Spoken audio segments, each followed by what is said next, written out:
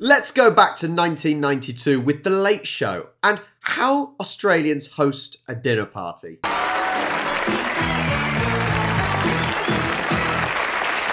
you know, this show is done live every Saturday night, and as we speak, about 50% of all Australians will be doing one thing: having a dinner party. Now, as you may know, these can be pretty horrific experiences, which is why we've decided to prepare this brief guide to the Australian dinner party. Now, first up, you'll need a host, or in our case, a hostess. This reminds me of any sort of family meal. Now, I don't have many parties, dinner parties like this. I feel I'm not mature enough yet at the age of 32. But I'm just thinking of mothers, all right? Who can relate to this? The mother who is sort of the host, does all the cooking, does all the cleaning, spends more time asking people if everyone has got enough food than actually eating themselves. It's her job to spend the entire day cooking and cleaning and preparing, and then the entire evening apologising for just about everything. I'm sorry about the soup, everyone. I think I might have burnt the onions when I was cooking. I'm sorry. You didn't burn the onions, no. I'm sorry about the tomatoes. I couldn't get any in season, and I just... The tomatoes were fine. That was the report, hey? What a disaster. That was my fault too. I'm sorry. As you may have picked up, it's the guest's job to sort of praise the hostess in direct proportion to her self-denigration, hence... I'm sorry about the chicken. It was a little bit tough. beautiful. I'm sorry I didn't have time to re-stump the house. I should have done it. Yeah, you can actually imagine the Hitlers holding a dinner party. We're sorry we invaded Poland. We would have done exactly the same thing. Apart from a lot of apologising, the hostess also has to monitor the food and drink situation throughout the evening, even if this means killing off all other forms of conversation. So there we were, absolutely knackered. I'll bet.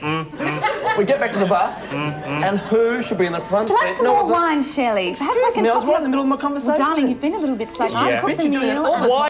Now, I find this actually really annoying when you're constantly asked, have you got enough? Do you need more drink? And I get it.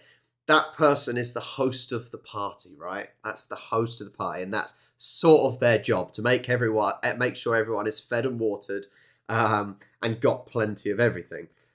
But it's just like, just stop. Just please, just stop.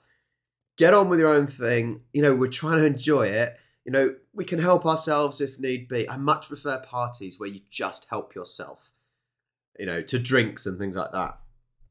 Why do I get the impression these two are married? Now, the other role of the hostess is, of course, to arrange seating. With couples, fairly straightforward. You just put them as far apart as humanly possible. But singles can be a bit more of a challenge, you know, when you go and invite a bit of a single friend to your dinner party. So what the hostess will usually do is invite another single and place the two hapless fools together and kind of, you know, wait for the magic to start. So, Michael, still no luck on the romance front? No, I'm afraid not. Still single? That's an incredible coincidence because Shelley here is also single. Her husband died last week. Great. Apart from being single, these two will have absolutely nothing in common, but it won't stop our hostess from giving it a red-hot go.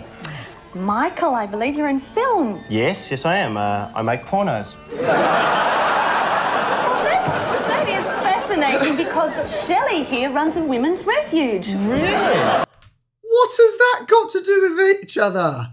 That's not got any similarities apart from there's women involved. So you'd be able to introduce me to heaps of chicks.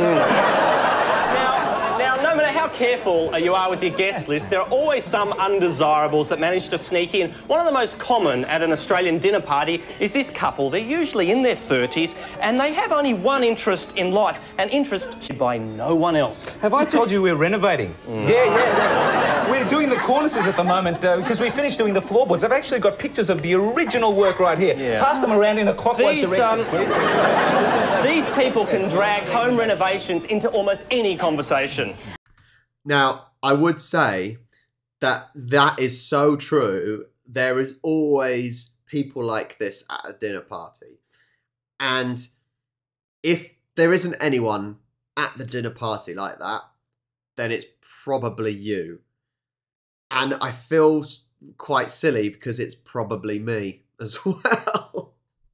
More salad, anyone? I'm sorry about the dressing. I could have really used a little bit more vinaigrette, and I could shoot myself. That's exactly what I thought to myself when I used an oil-based paint on the skirting board. You can actually keep those because I've got 6 of each. Okay.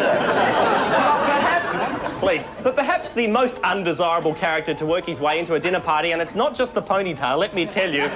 It's this chap here. He's lots of things.